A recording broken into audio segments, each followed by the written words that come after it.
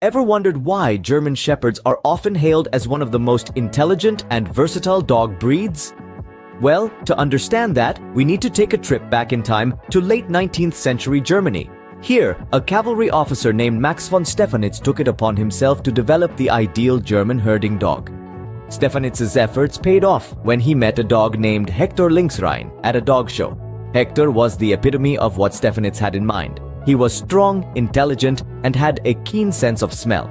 Stephanitz was so impressed that he purchased Hector on the spot and renamed him Horrend von Graf. So next time you see a German Shepherd, take a moment to appreciate the rich history and evolution that has made this breed what it is today. A breed that is not just a dog, but a loyal companion, a hard worker, and above all, a friend.